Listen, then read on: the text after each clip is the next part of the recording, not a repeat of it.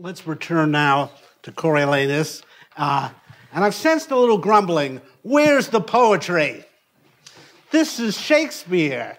Where's the but soft what light through yonder window breaks? It is the east, and Juliet is the sun. Instead, we get, what's the matter, you dissentious rogues, that rubbing the poor itch of your opinion make yourselves scabs? Coriolanus, I think, has the most marvelous opening lines in all of Shakespeare, but not for the poetry. And indeed, what am I, a professor of English or something? I never promised you poetry. I promised you political theory in this course. But I think if we reflect on this issue, we will see something of what's going on here. In portraying Republican Rome, Shakespeare deliberately denies us the kind of poetry we love in so many of his plays. How many of you, for you, was this the first time you read Coriolanus?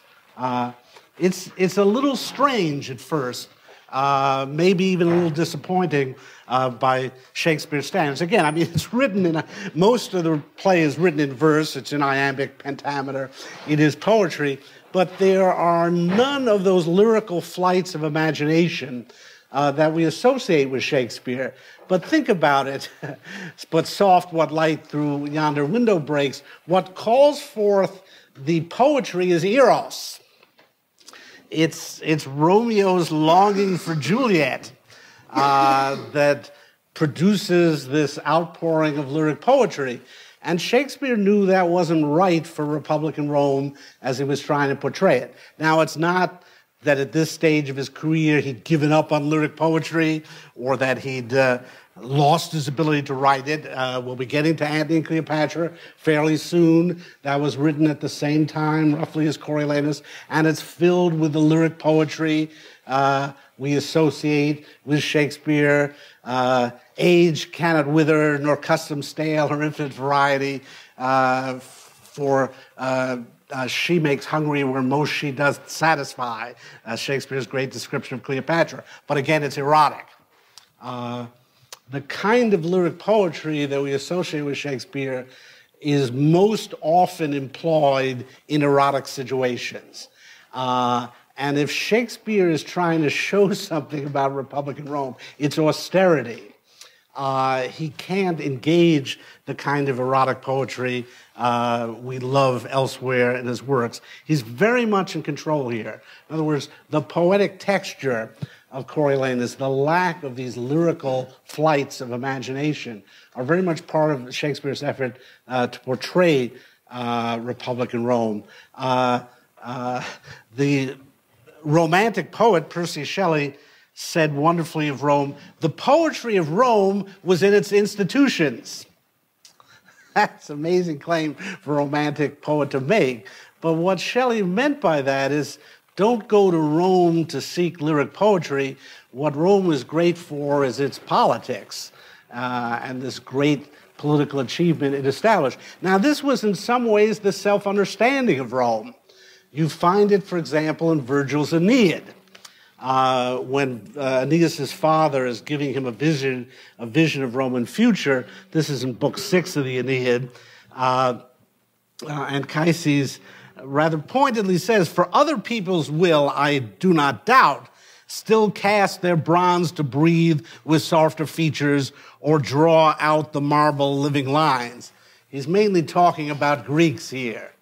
And you see the Roman inferiority complex vis-a-vis the Greeks, that the Greeks were greater artists, and they produced beautiful bronze statues, and they could create objects of art. And then going on, Anchises says, these are all the things other people can do. Plead causes better. Indeed, Romans sent their children to Athens, essentially to law school. Trace the ways of heaven with wands and tell the rising constellations. So there it is. The Greeks make better statues, they make better lawyers, and they're scientists and philosophers. But yours, he's addressing Aeneas now as founder of Rome, yours will be the rulership of nations. Remember, Roman, these will be your arts, to teach the ways of peace to those you conquer, to spare defeated peoples, tame the proud.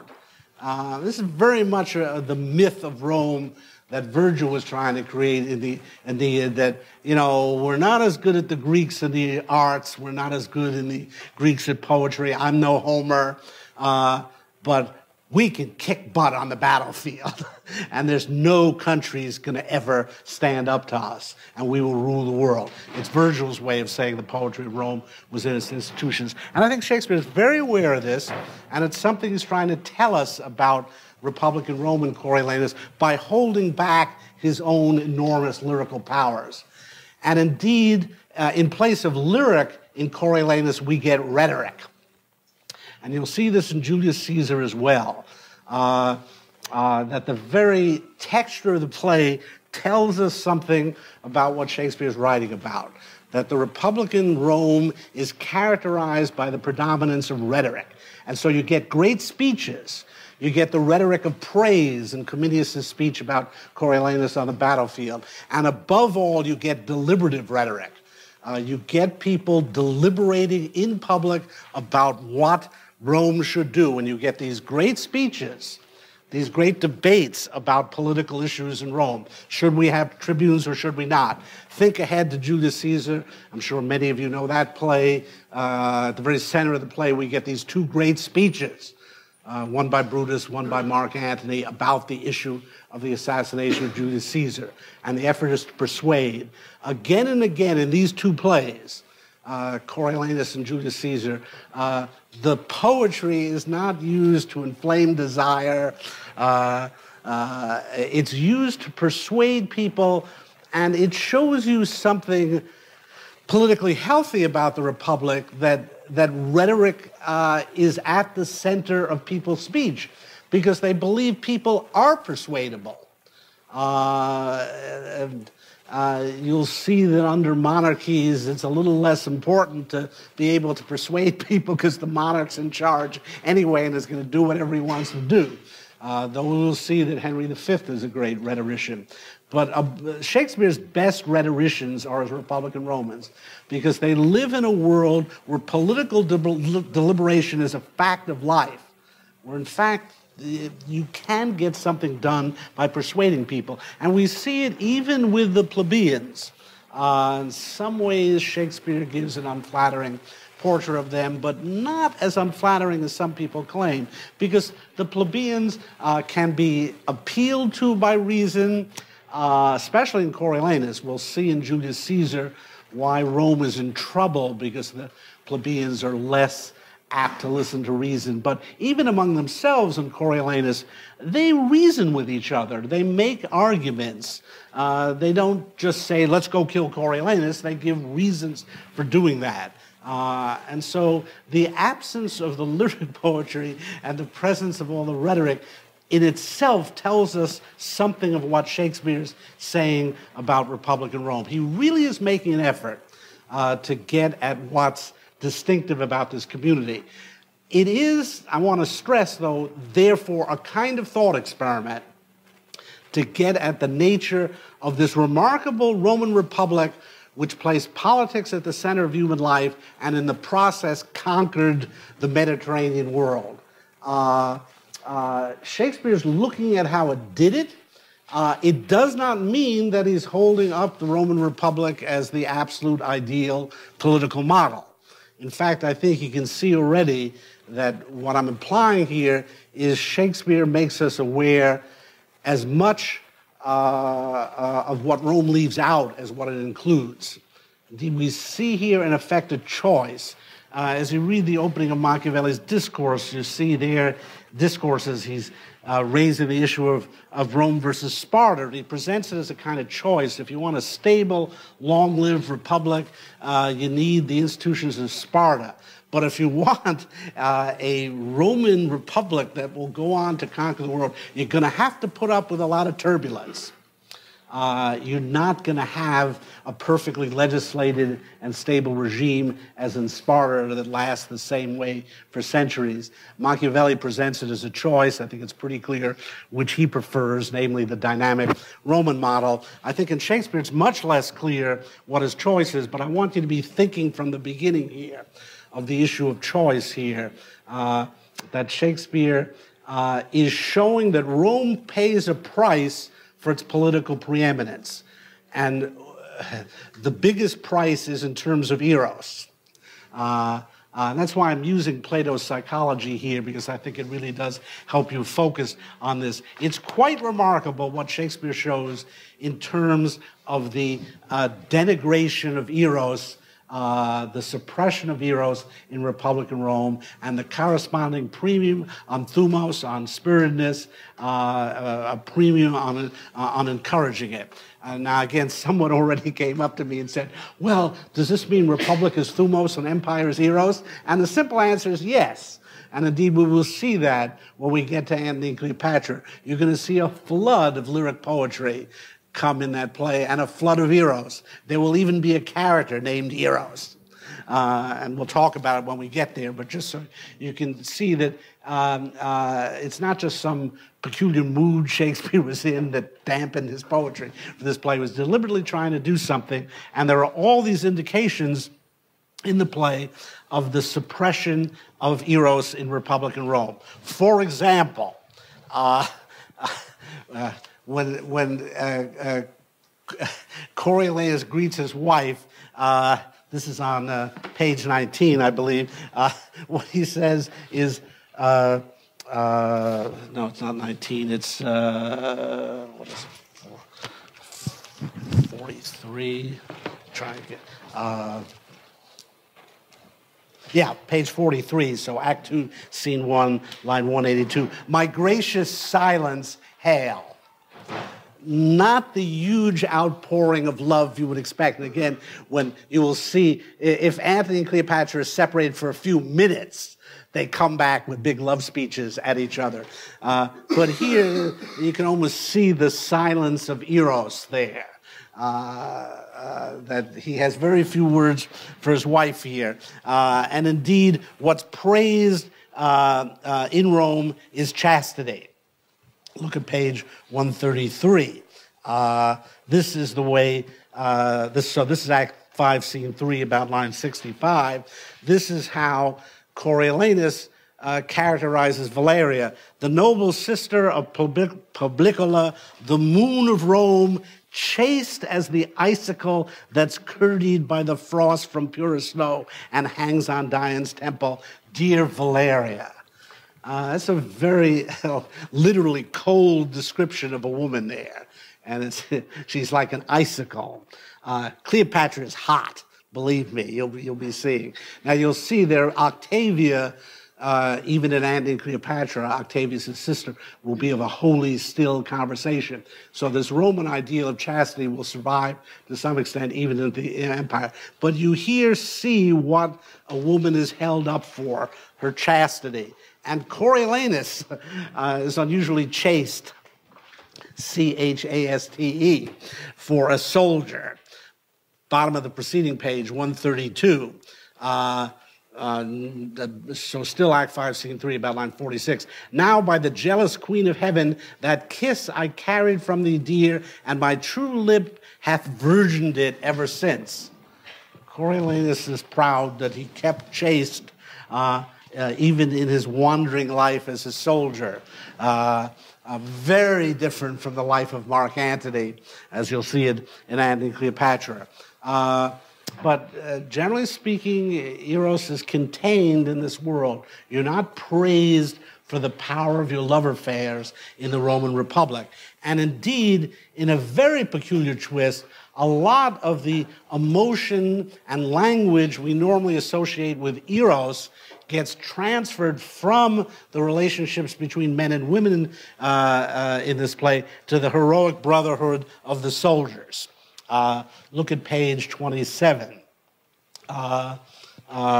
When the then Marcius, soon to be Coriolanus, so this Act 1, Scene 6, about line 30, says to his fellow Roman soldier, Comitius, oh, let me clip ye in arms as sound as when I wooed, in heart as merry as when our nuptial day was done, and tapers burned to bedward. So emotions that we would normally associate with the love of a man for a woman, with their marital delights here, are transferred to the relationship between these two Roman generals.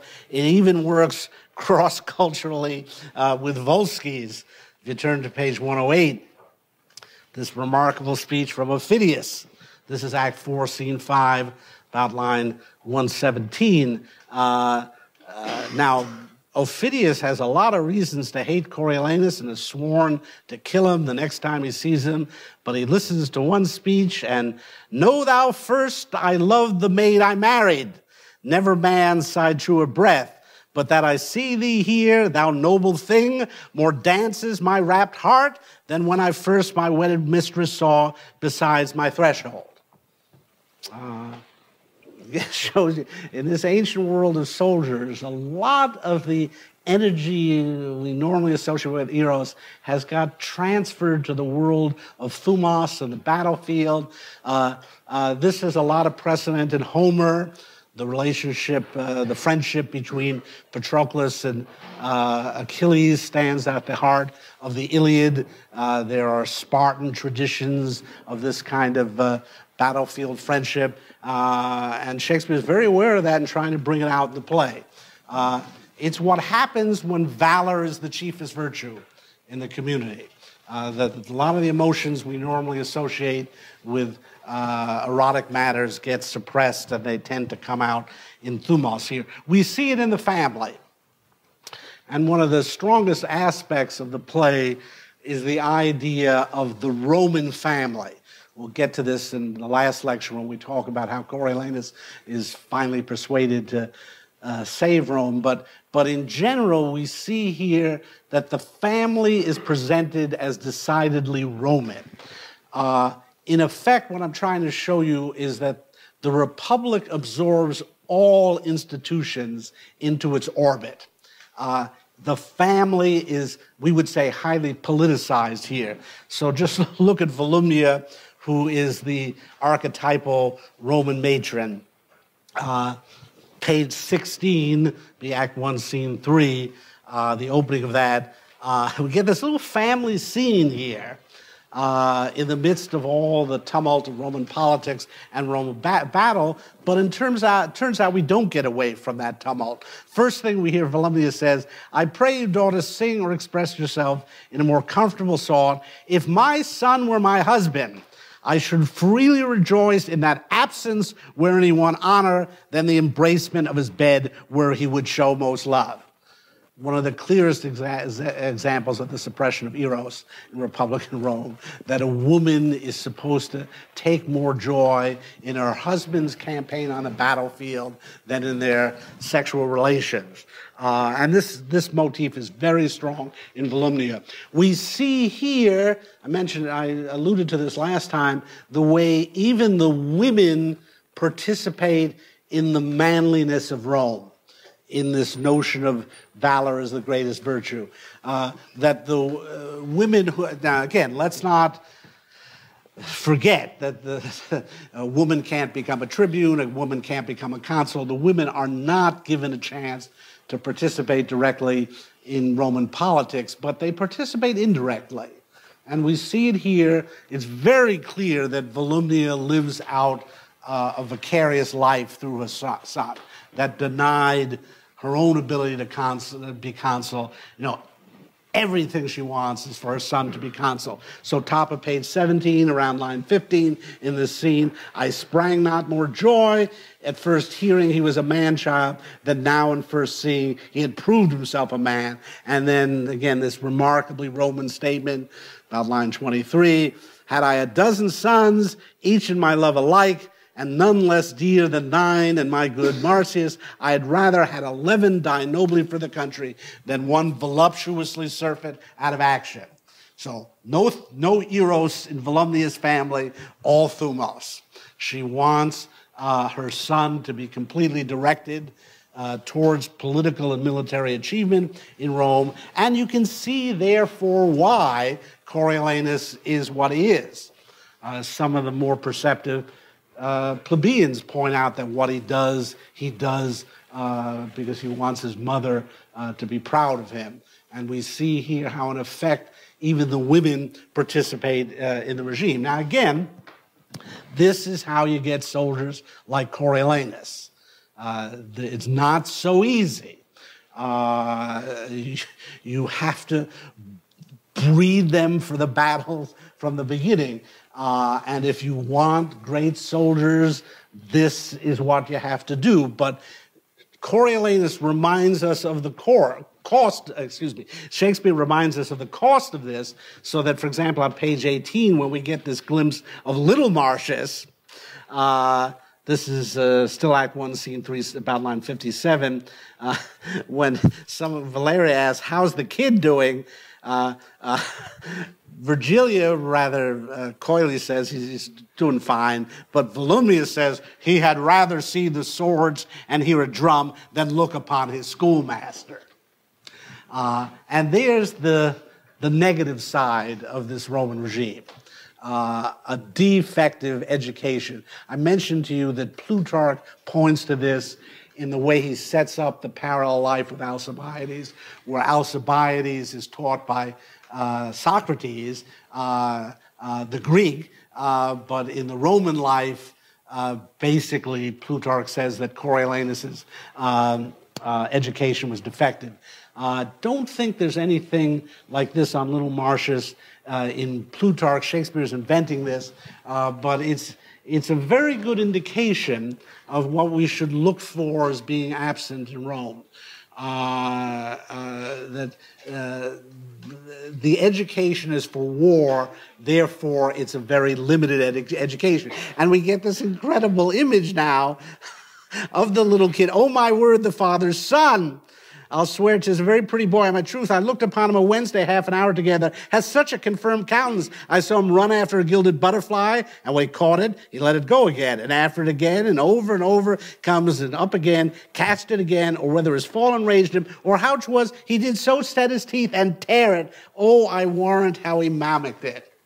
So, we hear valor's the chiefest virtue in Rome. Here we see how it works with little kids. You praise them for ripping little insects apart. And by the way, this is a nice little parable of the Roman treatment of the Volsces here, that you kind of play with them and let them go and then finally deliver the blow to them. But I do want you to see that overall Shakespeare shows us the limits of this Roman community. And one of the limits is its education. In the deepest sense, you can say that Rome is cut off from philosophy, and especially cut off from self-knowledge. You can see that in the opening of Act 2, in Act 2, Scene 1, where, this is page 38, the really interesting scene we've talked about already, where Menenius talks to the two tribunes. About line 39, he says, oh, that you could turn your eyes towards the napes of your necks and make but an interior survey of your good yourselves. Oh, that you could. And then over on page 39, about line 69, he says, you know neither me yourselves nor anything. Again, while in effect showing the powerful side of Rome, Shakespeare also shows what's lacking, and fundamentally, and at the most basic, it's self-knowledge. Everything we might associate with Socrates and the principle, know thyself. You'll see this come up again in the beginning of Julius Caesar, when Cassius talks to Brutus about whether he can find a mirror by which to see himself. One reflection of this lack of self-knowledge in Rome, and it also is reflected in the poetic texture, is the absence of soliloquy in this play. We love Shakespeare's soliloquies. To be or not to be, that is the question. If it could be done when it is done, well, it would be done quickly. All these great soliloquies in Shakespeare. There are almost no soliloquies in this play, but turn to page 59 to see one of them. Perhaps the most sustained soliloquy, though there's one in Act 4 from Coriolanus too. This is in the Act 2, Scene 3, page 59, the middle of his his abortive campaign for consul. Most sweet voices, Better it is to die, better to starve, than crave the hire which first we do deserve. Why in this wolvish toga should I stand here, to beg of Hob and Dick that does appear their needless vouchers? Custom calls me to it, what custom wills, and all things should we do it. The dust on antic time would lie unswept. Now, this is in rhyme, and that is very unusual.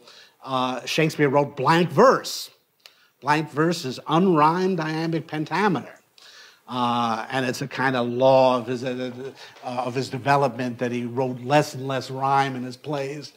Some of the early plays, like Romeo and Juliet, have a lot of rhyme in them. It goes along with the lyric poetry. Romeo and Juliet meet in a sonnet, therefore a rhymed 14-line poem in that play. But as Shakespeare gets older, he writes less and less rhyme, and certainly not in the soliloquies. Hamlet's to be or not to be, that doesn't rhyme. I've always found this very odd.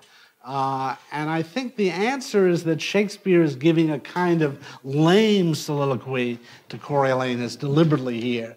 That even in the poetry we see, it doesn't have that incredible character of reaching, searching for the truth that we see in the great soliloquies, like To Be or Not to Be. And in particular, you see that he thinks this through and starts to question custom and question why he's doing it. And then he's almost ready to give it up. Rather than fool it so, let the high office and the honor go to one that would do thus.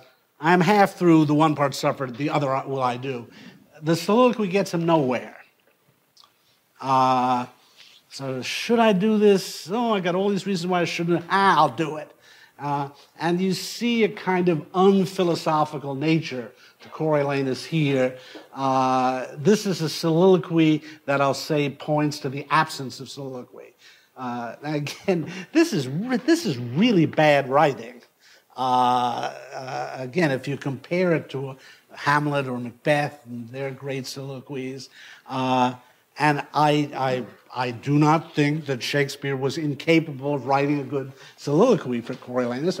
And you will see that there are great soliloquies especially Antony and Cleopatra, or lyric passages where the characters, especially Antony and Cleopatra, just leave the whole audience on stage behind them. I think Shakespeare is trying to show what the limits of these Romans are. And one of the limits is they have put on blinders. This is a community that's intensely focused on politics. It therefore means that you're not looking at other aspects of life, the erotic aspects that we'll see indulged in the empire, the philosophic aspects that get explored elsewhere in Shakespeare. Okay, let me pause here. See, any questions thus far on this?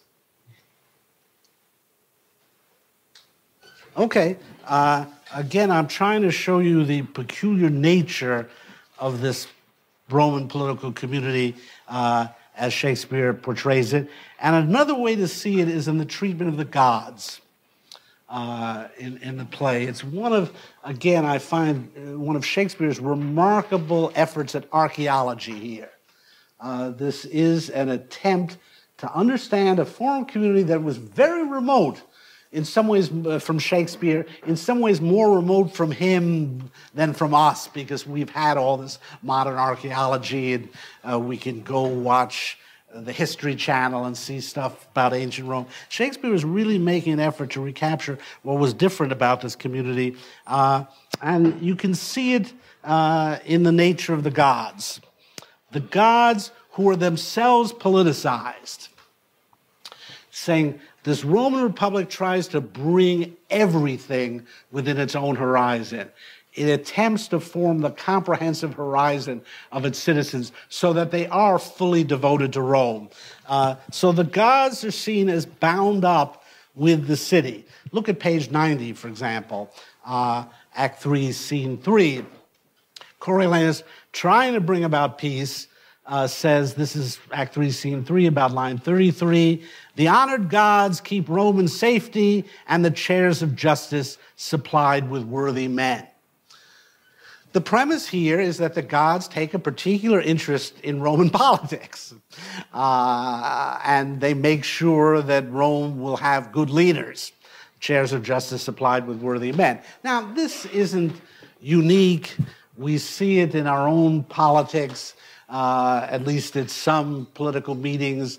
American politicians invoke God and try to get a kind of divine endorsement. But you might notice that gets people nervous today. We believe in the separation of church and state.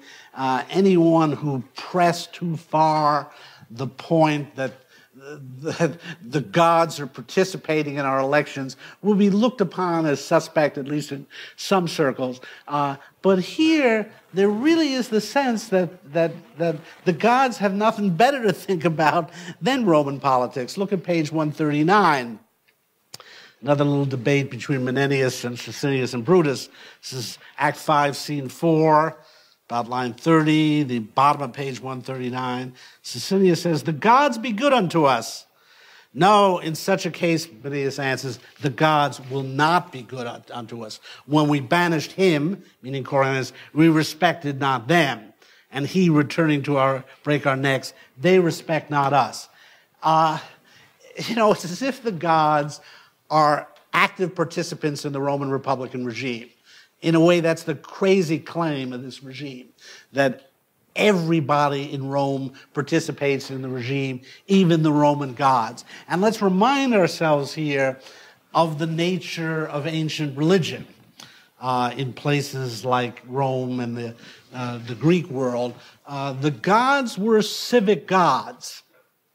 They were city gods. Now, because of literature and the way we study it, we have a notion of the Olympian gods, and we talk about Athena and Zeus and Ares and Aphrodite, and we sense that these were the gods common to the ancient Greeks or the gods common to the ancient Romans. We forget that in actual fact, in these religions as practiced, these gods had specific attachments to specific cities. So that, for example, Athena was said to have a special relation to Athens, and that we have the Parthenon, the temple to Athena. Yes, over time, the Greeks and the Romans evolved notions of deities that went beyond individual cities, but they always had the sense that there were gods of their city. And of course, they had hundreds of gods, and many of them were specific to people's families, and they prayed to their gods in civic institutions. The priests were civic officials in these ancient communities. If you're interested in this subject, there's a very good book called The Ancient City by a French historian called Fustel de Coulanges, who talks about this. Shakespeare recaptures that sense here, that these gods are not the kind of universal forces we associate with deity, though watch what happens later in Antony and Cleopatra. Instead, there's this sense of really proprietary gods, and of course the patricians exploit this. In effect, they use the gods to keep the plebeians in line, so that, for example, back on page 5, so this is Act 1, Scene 1, about line 68, when Menenius is first trying to calm the plebeians down, he says, "For your wants, your suffering in this dearth, you may as well strike at the heaven with your staves as lifts them against the Roman state, whose course will on the way it takes, cracking 10,000 curbs of more strong link asunder, than can ever appear in your impediment. For the dearth, the gods, not the patricians, make it." Now, as the play implies and as Plutarch confirms, it really was the patricians who made the dearth. They were holding back the grain from the Roman people. But here the notion is, let's put the blame on the gods and keep the people in awe of the patricians by making the patricians seem to be favored by the gods. This is exactly what Coriolanus says shortly thereafter. On page 10, So Act 1, Scene 1, about line 187. You cry against the noble Senate, who under the gods keep you in awe. And that parenthetical phrase there is marvelously ambiguous, because what Coriolanus is suggesting is we, patricians, under the gods, obeying the gods as the gods' proxies, rule you. But that phrase is ambiguous. It could mean we keep you in awe under the gods. We use the gods to keep you in awe of us. And I think there's a strong sense of that in the play.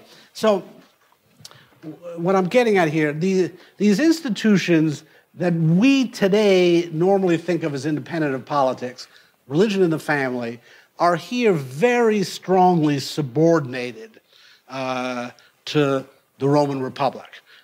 It's part of its attempt to form the comprehensive horizon of its citizens. We tend to make a distinction between state and civil society in our world.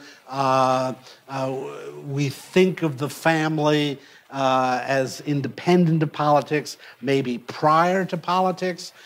We think of religion as independent of politics. We think of these realms as offering a counterforce to the political. That people aren't completely absorbed in the political life. They have a family life. They have a religious life. Now, it's going to turn out very important to Rome that the family, in some sense, is more basic than the city. We'll talk about this next time when we talk about how Coriolanus gives up his plan to destroy Rome. Very much depends on a certain independent authority in the family, independent of the city. But by and large, what we see in this play is the remarkable comprehensiveness of this Roman regime, even to the extent that the gods seem to exist within the horizon of Rome. There are a couple of references to the roof of Rome in the play, that you might unroof the city. And I'd like to suggest as a metaphor that Shakespeare maybe even is hinting at, that the Roman Republic has a roof. People don't look up much at the heavens in this play. Briefly, when Coriolanus is banished in Act 4, he's asked where he lived, he says, under the canopy. And I think there's one point where someone refers to yon clouds. But generally speaking, these people orient themselves by the city. They orient themselves by physical places in Rome, the Tarpeian Rock, the Capitol. That's what they swear by. That's what they are so fully citizens of Rome that it's as if they can't see beyond Rome's limits. Now, I'll try to confirm this point by showing you some of the stuff that Shakespeare leaves out from his source. Because again, it's very useful in this case that we do, more so than in almost any of his plays, with these Roman plays, we know he was working from Plutarch's Lives. And it's very interesting to see what he leaves out. And some of this is in the back of your signet, and so I can actually refer you to it.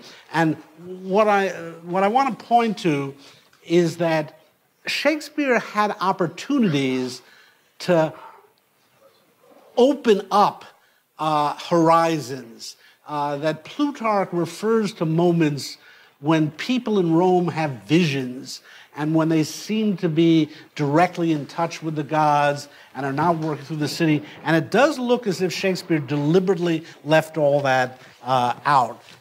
So if you turn to page 182, if you've got the signet, the last paragraph there, this is after Coriolanus is banished, and there's a lot of problems in the city, but look who they turn to.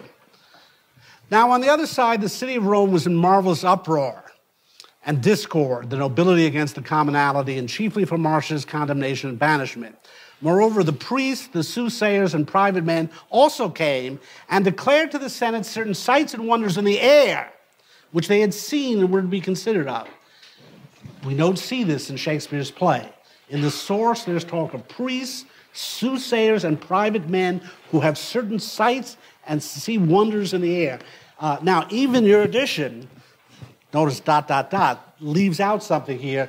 I, being the professor, have the complete thing at hand here. And I just want to read you a passage doubly omitted. Shakespeare omitted it, and even your editor omitted it, not seeing that it was actually important. But that very passage I just read continues thus,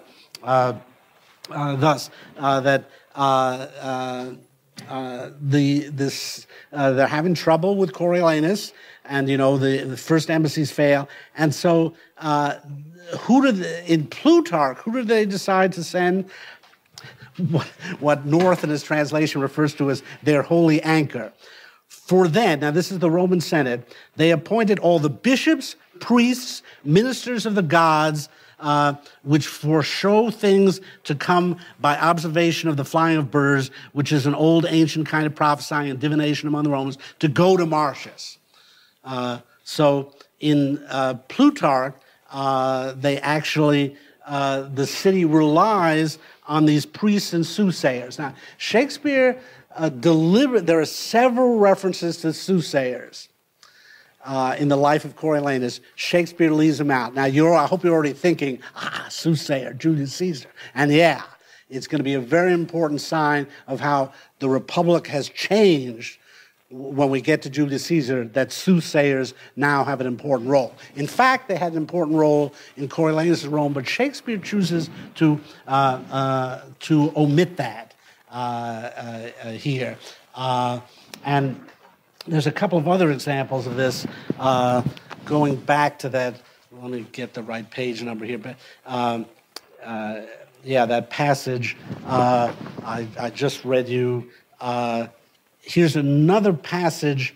Actually, this is the one that comes right after the one I first read you, that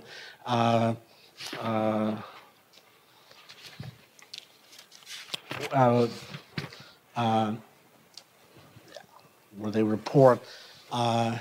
Here's they've been reporting sights and wonders in the air. And again, this is omitted from even your selections from Plutarch.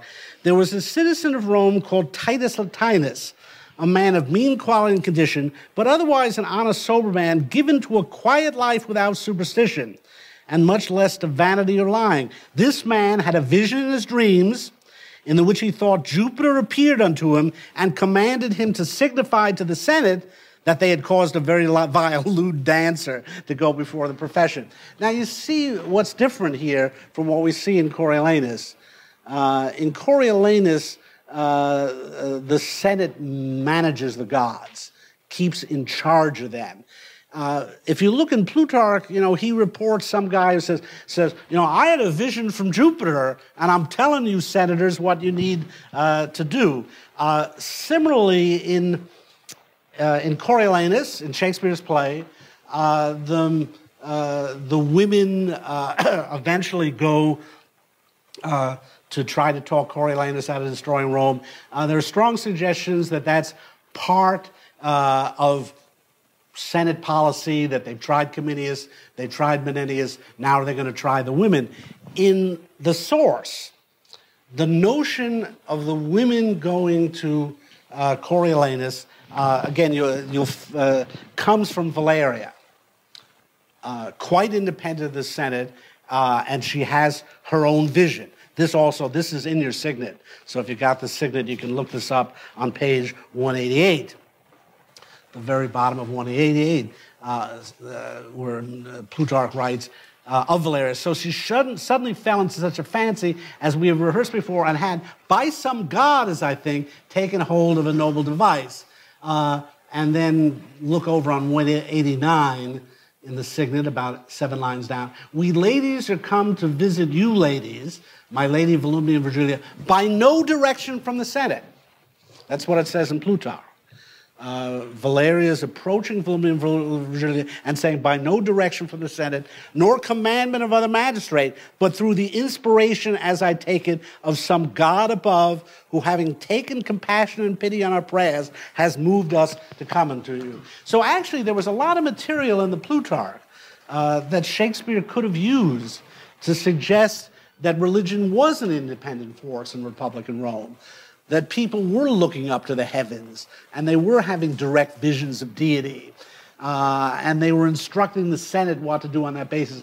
I think Shakespeare deliberately left all that out because he was trying to make a consistent portrait of a Roman Republic in which even religion was absorbed into politics. Now, this is a theme which he would have noted in Machiavelli, and as I said, I'll try to make reference to Machiavelli in many of these lectures. Perhaps the best chapter in The Prince is Book 1, Chapter 4, the one the Romans interpreted the auspices according to necessity, and with prudence made a show of observing religion when forced not to observe it. And if anyone rashly disdained it, they punished him.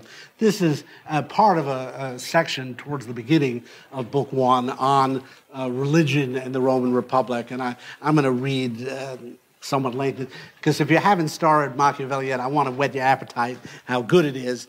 And here Machiavelli talks about the importance of fortune-telling among the Romans. You're going to see it in Julius Caesar. You're going to see it in Antony and Cleopatra. Coriolanus deliberately suppresses this aspect. This was these augurs, and they took the auspices. Among the other auspices, they had in their armies certain orders of augurs whom they called chicken men. That's why you must use this translation, because it's literal. And you get the great phrase, chicken men. And whenever they were ordered to do battle with the enemy, they wished the chicken men to take their auspices. If the chickens ate, they engaged in combat with a good augury. If they did not eat, they abstained from the fight. So this does not sound like the most militarily sound policy here, to let your strategy depend upon the appetite of chickens. But Machiavelli comes back. Nonetheless, when reason showed them a thing they ought to do, notwithstanding that the auspices had been adverse, they did it in any mode. But they turned it around with means and modes so aptly that it did not appear that they had done it with disdain for religion. If the religious advisors are not giving you the right advice, figure out some way to make them do so. And so he gives an example in a Roman battle with the Samnites, like the Etruscans, one of these other people that the Romans battled with in Italy. But when the chickens did not eat, the prince of the chicken men, seeing the army's great disposition to engage in combat and the opinion of the captain and all the soldiers that they would win, related to the consul that the auspices went well, so as not to deprive the army of the opportunity of working well. So this chicken man is smart. So while Pyrrhus was ordering the squadrons, some of the chicken men said to certain soldiers that the chickens had not eaten. So the head chicken guy was smart. He falsely reported the auspices because he knew the Romans needed to go into battle. But some of the chicken men said to certain soldiers that the chickens had not eaten. They told it to Spurius Papyrus, nephew of the consul. When he related to the consul, the latter responded at once that he should try to do his duty well. That is, for him and the army, the auspices were good. And if the chicken men had told lies, they would return to his prejudice. So that the effort would correspond to the prognostication, he commanded the legates to place the chicken men in the front of the fight. Then it happened that when going against the enemy, a javelin thrown by a Roman soldier by chance killed the prince of the chicken men. Sure, by chance. When the consul heard this, he said that everything was going well and with the favor of the gods, for by the death of that liar, the army had been purged of every fault and of all the anger that they assumed against it, and they go on and win the battle. And then I can't resist telling his other story here. They're now battling in Sicily against the Carthaginians. And we got Appius Pulcher's the commander. For when he wished to fight with the chicken men take the auspices. And when they related that the chickens had not eaten, he said, let's see if they wish to drink, and had the chicken men thrown in the ocean. Then fighting, he lost the battle. For this he was condemned at Rome, and Papirius honored, not so much because one had won and the other lost, as because one had acted against the auspices prudently and the other rashly. Nor did this mode of taking auspices tend toward any other end than to make the soldiers go confidently into the fight. So, one theme in Machiavelli is the genius of the Roman Republic was to subordinate religion to politics. and to keep religion firmly under political control here, even when you had to be somewhat deceptive about it. And I think Shakespeare's picked up on that. And in particular, you see here how the gods function. They function to give confidence to the Romans, to make them feel that they're going to win. And one thing I'd like to stress from all of this is the emphasis on human agency in the Republic. The idea that people have power and what happens is the result of their efforts. And therefore, there's an interesting conception of fortune in the play. A lot of these Romans appeal to fortune, but in a way that suggests that fortune is on their side. Look, for example, at page 23. This is Act 1, Scene 4, about line 45.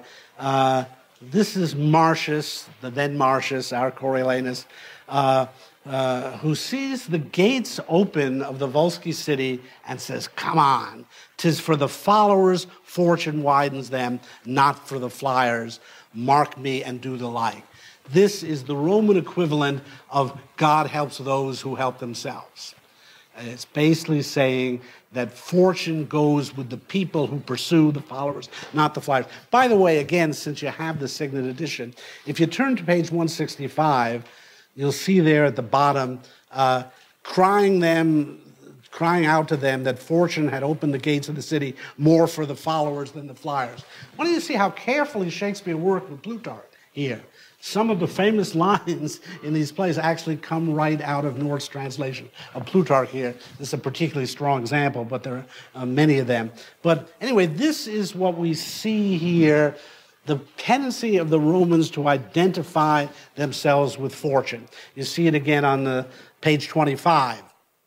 So Act 1, Scene 5, about line 20. Lartius saying, "Now the fair goddess fortune fall deep in love with thee, and her great charms misguide thy opposers' swords.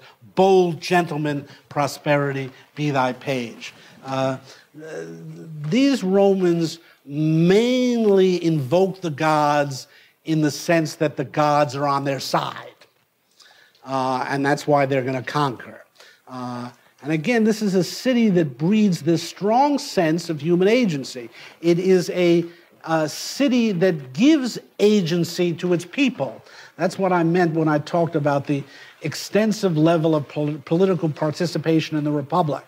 That the many offices in the Republic and the quick turnover of the offices means that most Roman men, again, it is restricted to men, can have the experience of feeling they've ruled the city or at least participate in the rule. And again, what's most remarkable here is the tribunate, that even these disenfranchised poor people, the plebeians, can get to participate in the city. And that breeds a sense of human agency in them, that they actually are... one thing we'll be tracing here is the movement from citizen to subjects. What we see here in Coriolanus, in the world of the Roman Republic, is a world of citizens. First and second class citizens, to be sure, but they're still citizens. And a lot of the characters are named citizen, first citizen, second citizen. They call each other citizen. This arc we're looking at in these first three plays, the movement from republic to empire, is a movement from human beings as citizens to human beings as subjects. What the empire will deny to human beings is a sense of human agency. And we'll see that. And soothsayers are going to become a lot more important. You can see even from Machiavelli, the Roman commanders know what's going to happen because they know they got good armies and they know when they're going to win. And so they just want to maneuver the auspices so it looks like the gods support them. But they're not really doubting whether they're going to win or not. We'll see how things change already in the world of Julius Caesar, and especially in Antony and Cleopatra, when these Roman citizens start to lose their faith in their own sense of human agency. Whereas here, you know, look at Coriolanus is the greatest tribute to human agency you can imagine. He conquers his city single-handedly in Act 1. We eventually learn that he's the difference in battle. If he leads the Romans win against the Volsces. If he leads the Volsces win against the Romans. What greater tribute to human agency could you have here? This is a world in which of great human self-confidence. And again, that's one reason why these characters are so good at winning battles, is they do have this great confidence in themselves. Ultimately, it may be misplaced. And again, we have to consider that in the larger picture here. But it is what Shakespeare is suggesting about this world of the ancient republic. What it breeds in people is a sense that they make a difference, that individual human beings make a difference. And that's why they can be so valorous. Now, let me pause here and see any questions thus far. Okay, now let me try to describe a little more now the nature of this community that Shakespeare is portraying here. And one thing I'd like to stress is how small it is. And again, this is Rome at its beginning, when it was a relatively small community. We actually, when you picture Rome, you're thinking of imperial Rome. Almost nothing survives of the Republic in modern Rome.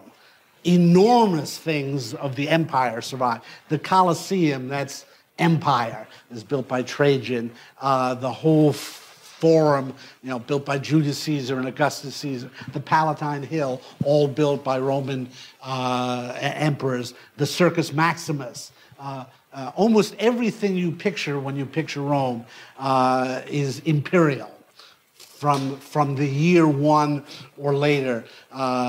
It's famously said of Augustus, the man Octavius Caesar, that he found Rome a city of mud and he left it a city of marble. All that grandeur is imperial Rome. There are a couple of temples that survive from imperial Republican Rome, and there's a little stretch there. They tend to uncover things in Rome when they're building the subway. And there's a spot called Largo Argentina where there are a handful of Republican temples they uncovered, and thousands of cats, I might add, but I don't think they're original. But anyway, it is interesting that we forget how small Republican Rome was. And all that the grandeur of Rome is imperial grandeur. So you have to remember it was by Augustus's time, it was a city, I think, of 1 million people already. But we're talking about thousands. And you see, I pointed out to you that patricians and plebeians are differentiated, but they speak to each other. And so it really has the nature of a small town, or to go Greek on us and introduce another concept of a polis. Now, polis is the Greek word for city, and we often translate it today as city-state, but I'm going to be careful not to do that because I want to emphasize that it's quite distinct from the state, the modern state, as a form of community. When we call it a city-state, we imply that the state is the norm, and somehow the polis is a defect. Polis is just a little would-be state, the little state that could have, as if Athens were a pint-sized Canada. And I'd like to suggest that the polis is an alternate mode of organization. Yes?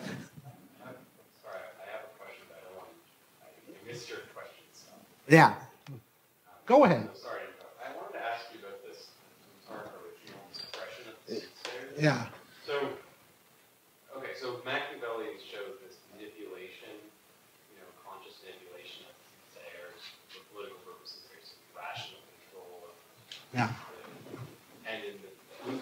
then in the Plutarch original, which is excerpt which I've read, this suppress parts about the soothsayers. The sedative exerts rational control over the soothsayer. So it's not like the desecration of the Hermai or Thucydides or something. I mean, Yeah. the Senate deals very well with the soothsayers. There's no promotion. And then so Shakespeare suppresses that, which just means, like, to me, it seems like then is the portrait of Rome's way of handling piety in the play. It seems to be further away from Machiavelli than if he had kept in the material. So I wonder why. I mean, one idea I had that I worked out is that, in a way, the family is not inherently under the control of the Paulus. It hasn't actually been politicized, except insofar as somehow his mother does it. But somehow it stands out as it's still independent, and more so in the play than in maybe what you get out of just reading like Coriolanus. Yeah. The family's made more an emphasis on it's somehow still independent. Okay. Filial piety because patriotism to Rome isn't strong enough to overcome these. Yeah, I'll talk about that next time because we need to talk about why Coriolanus doesn't destroy Rome and how his family is able to persuade him. I think you're right. You could say that Shakespeare in this play stresses more the family as a source of independence from the city than religion. But I think his suppression of the incidents in Plutarch is part of an overarching pattern I hope to reveal as we go through the plays, that as you're going to see in Julius Caesar, people do start turning to the heavens. And they start having visions of the heavens, and it really churns things up in Rome. And I think Shakespeare deliberately overstressed the contrast by repressing anything in his source that would suggest that people were turning to the heavens in Republican Rome. So does that help as the progression of his Roman plays to show, like, the political origins of Christianity? We might be jumping a bit ahead here, but yes. On your thesis. But yeah. I mean, it shows the unfolding of alternate sources of authority than the city here. Anyway, to get back, it's a good question. I'm glad to open up the issue, but I want to say something about the nature of the Paulus, because I think one of the most remarkable things about this play is Shakespeare's effort to understand the polis as an alternative to modern politics.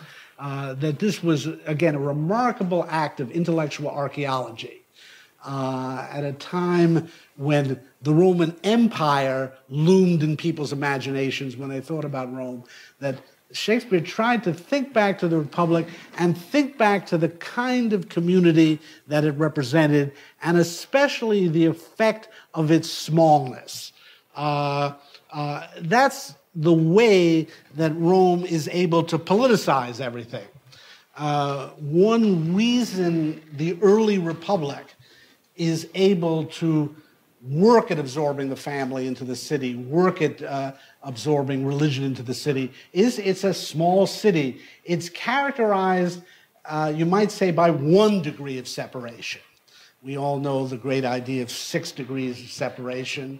But the polis could be defined in terms, it's a community where if you don't know everybody else personally, you surely know one person who knows any other given person.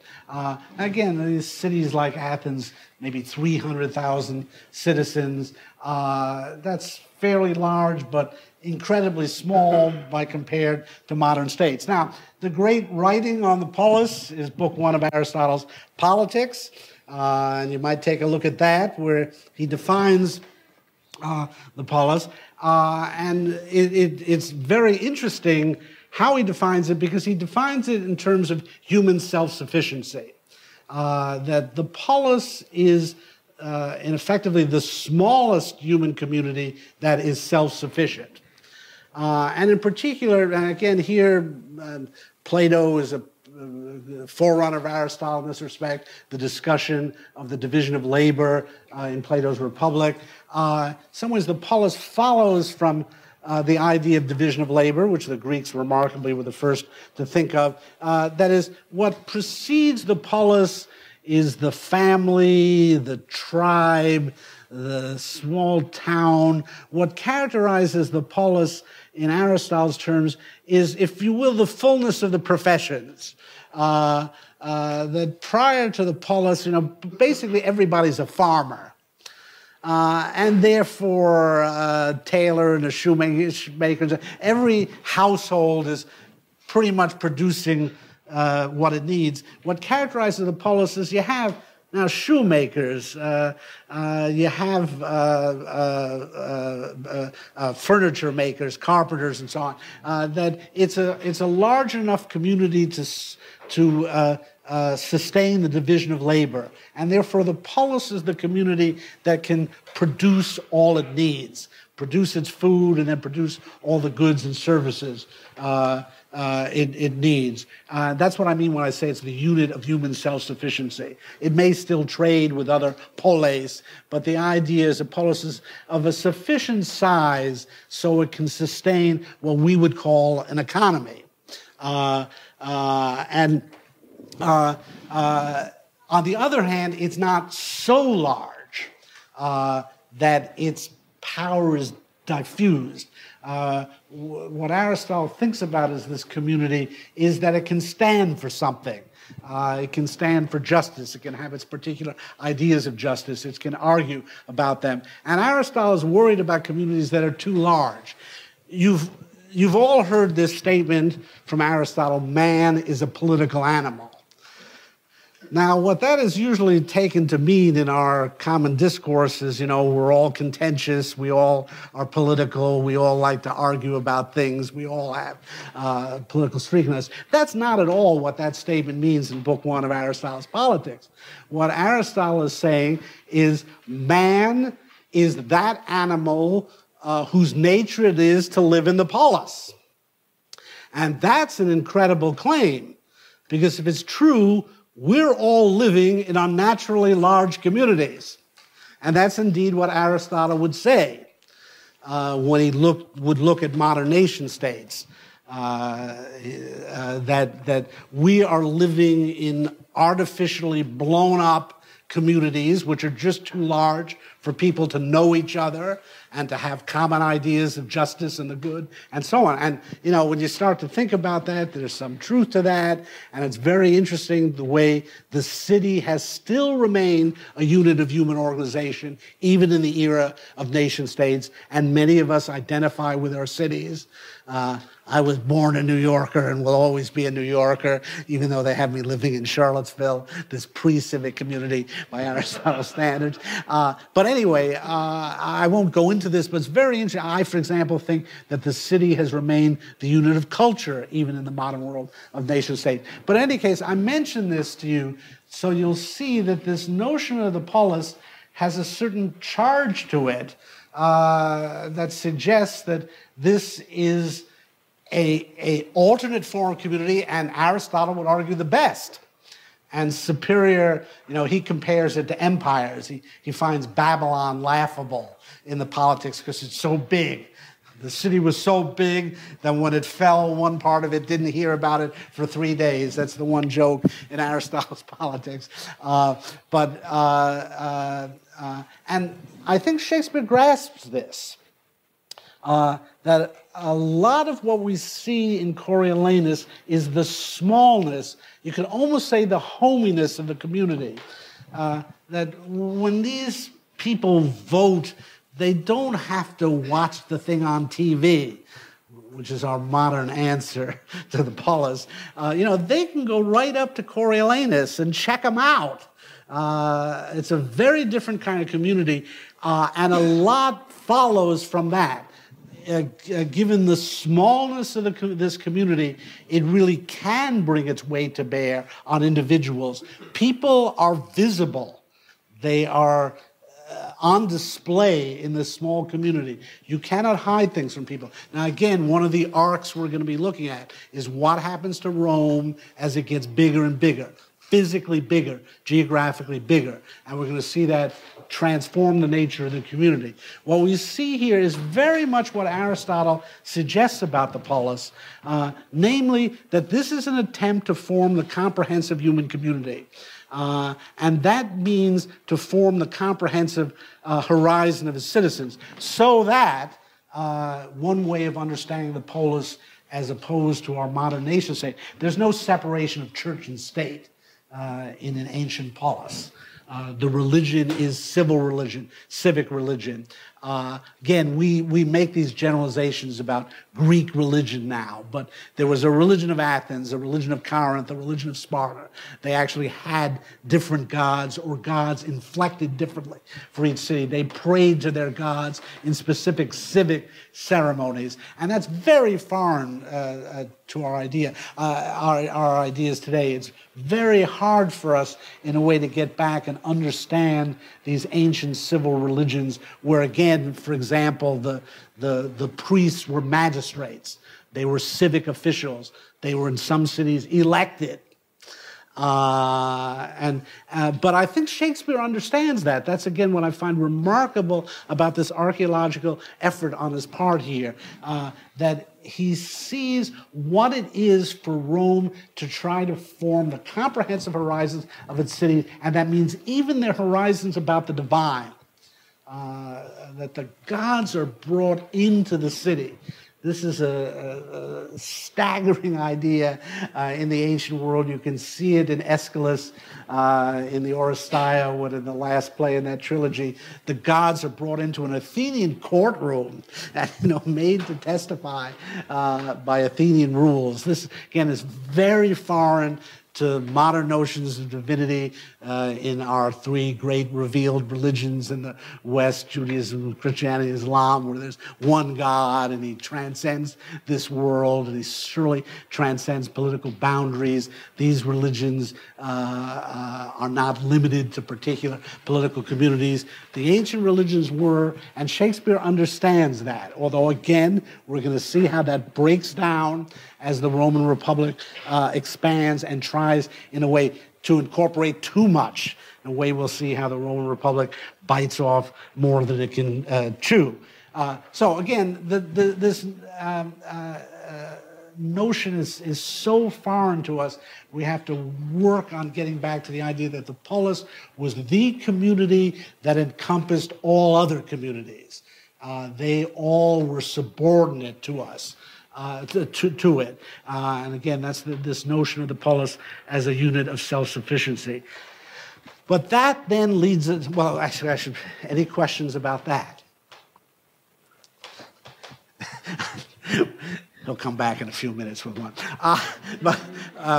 Okay, I want to explore this idea of self-sufficiency because it's also the characteristic of the ancient hero.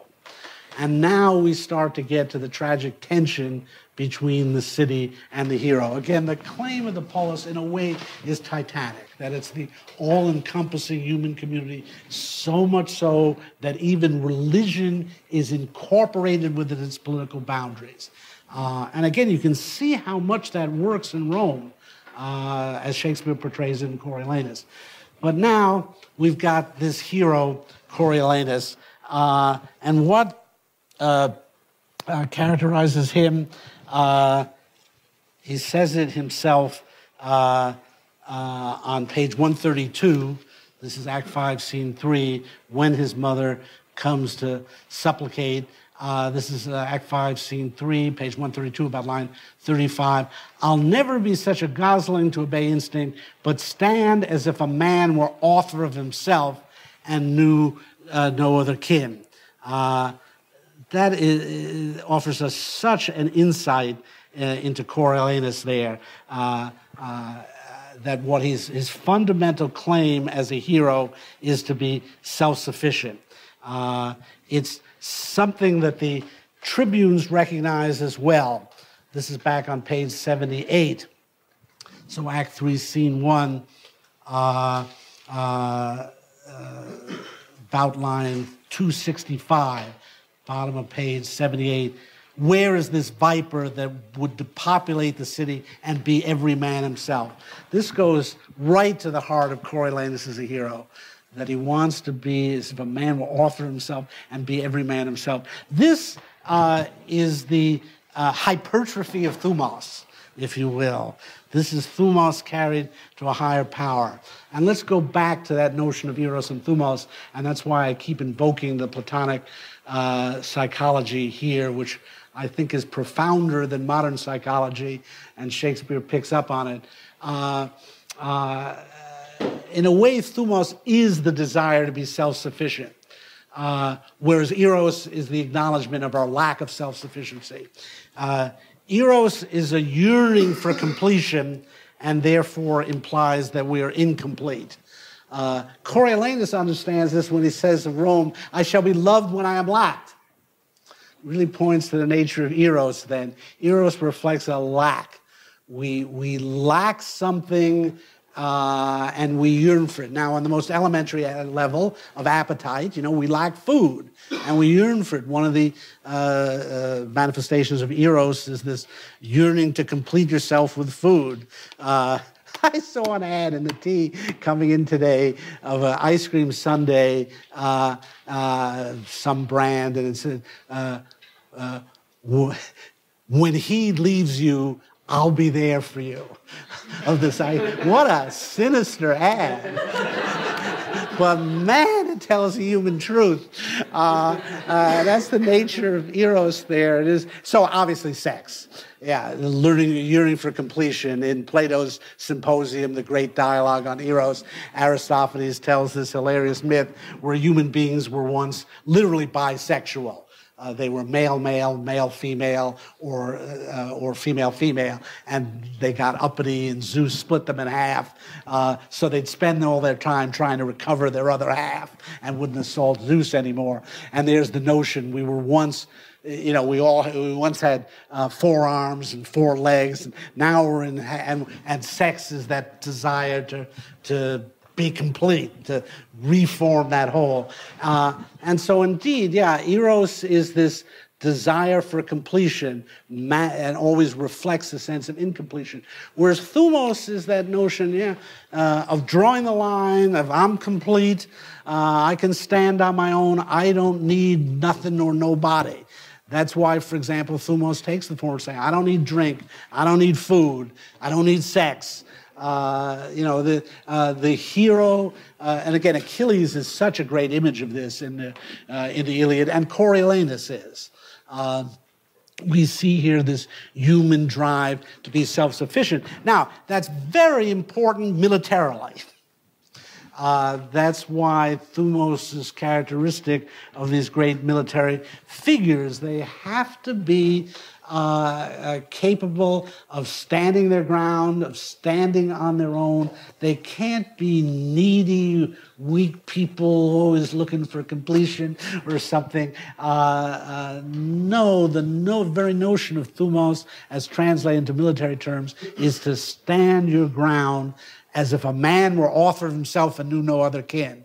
And it's so characteristic of these thumotic men, although again, thumotic women are very possible as well. And Volumnius, one of them is, anger's my meat, I sup upon myself, I don't need you, Menenius, I can stand up to anything. And certainly in the case of Coriolanus, it's what makes him such a leader in battle, such a heroic figure. But here's where we start getting to tragedy now, because we have 2 claims to self-sufficiency. The polis claims to be self-sufficient, and its hero claims to be self-sufficient. And one can't do without the other.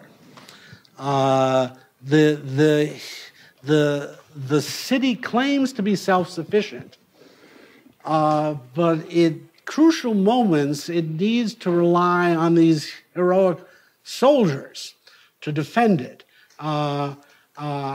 And at the same time, these heroes claim to be self-sufficient. It's what makes them heroes. Alone I did it. It's almost the last words Coriolanus speaks. I fluttered your Volskis and Coriols Alone I did it. That's the great claim of Thumos. I did it. I made the difference. You know, it's the story of Achilles. When he fights for the Greeks win. When he doesn't fight for the Greeks, the Trojans win. You've got this hero claiming to be self-sufficient, but wait a minute. Do these guys really win battles single-handedly? Occasionally they seem to have their moments, but I heard there was an army involved as well. In fact, Coriolanus needs to lead troops into battle.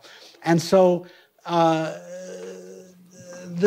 think the deepest level of this play is examining the claims to self-sufficiency of the polis, of the city, and of the hero.